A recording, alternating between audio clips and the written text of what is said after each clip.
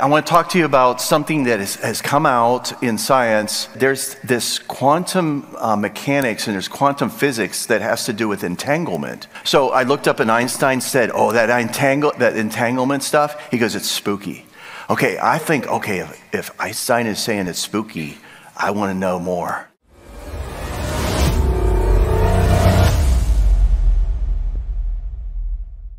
Y'all ready? Yeah.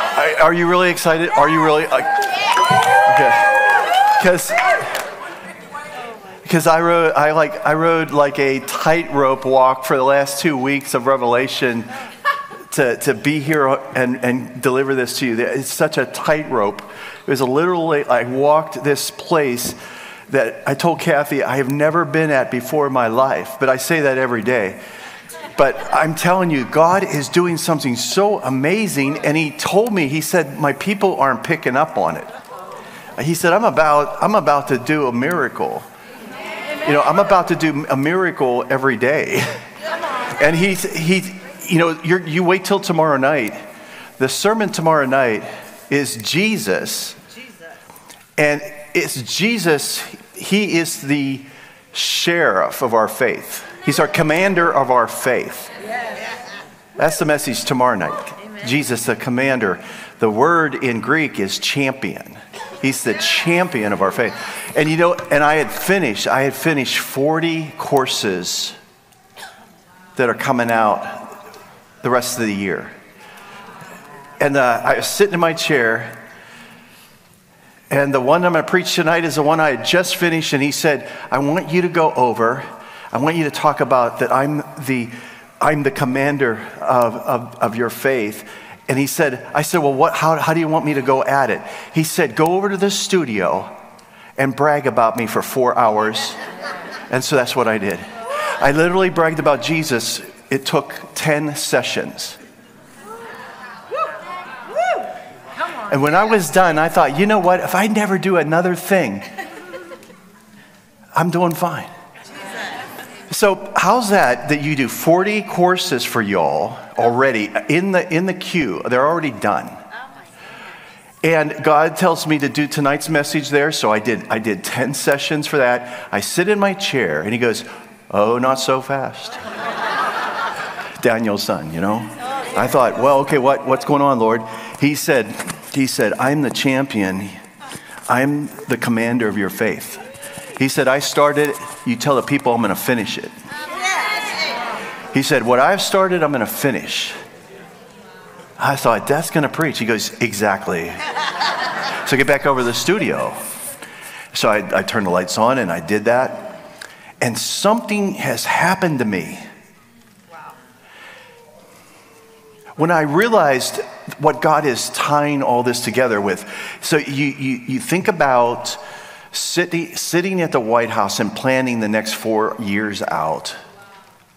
And then you have the prayer app, and they said, okay, we're going to give you prayer points. Wow. We can put them on, because I said, can I put them on my prayer app? So we have fresh things every day on what's really going on before it happens. And I said, can I have the names of every cabinet member, pictures? Can I have all the staff? And we're going to pray for them. And then I said, I asked them, I said, will you come and speak at our spirit schools? They said yes. And I thought, you know what's happening is not only are we getting our country back, but we're going to keep it.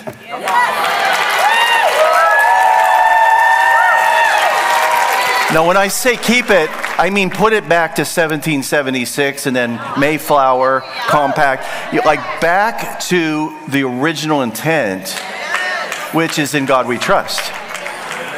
All right, so all of us are part of this, but all of us don't see that. So tonight I want to talk to you about something that I'm going to give you an offer that you can't refuse tonight. God has done something you don't even know how strong this bond between you and God is. Okay, so when I was teaching on the commander of our faith, I got halfway through. I don't know why you still are in your seats. I'd be running around right now. I am holding on to this for dear life. I was halfway through. I had 5 sessions done. I had 5 more to go. So I got like 2 hours left. I went like this, and I started session 5 or 6, whatever it was. And when I turned and I said something, I wasn't looking at my notes yet. And when I said it, I remembered that I had had this dream of this sitting at that table, saying that very thing, looking at the back wall, 15 years ago. And I said, what in the world was that?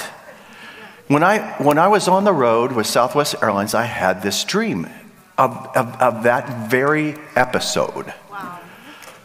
I knew what I was going to say next. And I knew that this course was going to be off the charts because I bragged about Jesus for about 4 hours. I gave him all the glory that he deserves, right? Maybe the ministers start doing that too, I mean, really giving him glory for it, right? Like all of us want, right? All of us want to hear about Jesus. And I realized, are you ready? I told the mentor students today, I said, I realized that for the last 15 years, I've worried for nothing. Because I ended up where I was supposed to be without even trying. Did you ever think about this? Now, all of you have had that happen. I don't know, probably anybody in here hasn't had deja vu. But see, deja vu is at the certain time you lock right into your destiny, and your spirit locks up with the fact that you saw this before. And you knew, I've been here before, I've done this, but you hadn't. But you were in the spirit, right? See, you could have said, I was in the spirit on the Lord's Day. And I had deja vu. Listen, this is not out of the ordinary. The last 4 years is out of the ordinary. This is ordinary. Listen, your tax dollars paid for weirdness for the last 4 years.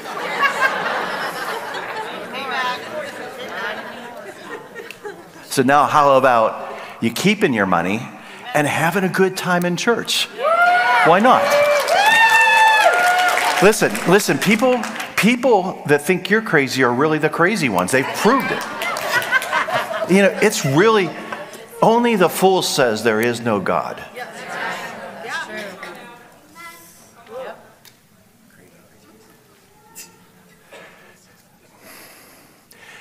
Have you ever felt that the church needs a little more upper lip, maybe a little backbone? I mean, she's the bride. She can't have too much testosterone. But I mean, can we have something like as a little bit of confidence, a little bit of, I believe. I remember when I was at the Assemblies of God College, and the professor, he was one of the original. And he said, I miss the Assemblies of God in the old days when we believed God for everything. I go, oh my gosh, I just gotten saved. I thought, man, there's the back door. I better get out now. I mean, if they're talking like that, maybe I'm in the wrong place, right? He said, I remember when we were taught to believe God, and we bit down in prayer, and we didn't let go until we got what we believed for. And this is what he said. He said, the superintendent of the Assemblies of God, good man, he said he was on his deathbed. They had given him so many days to live, and he had these elders, and this guy was one of them around him. And they were kind of talking about the arrangements and who's going to take his place and all this. And this professor, he said, you know what? What are we doing? How do you think this whole movement was started? It was started in Azusa Street. And we met in Hot Springs, Arkansas.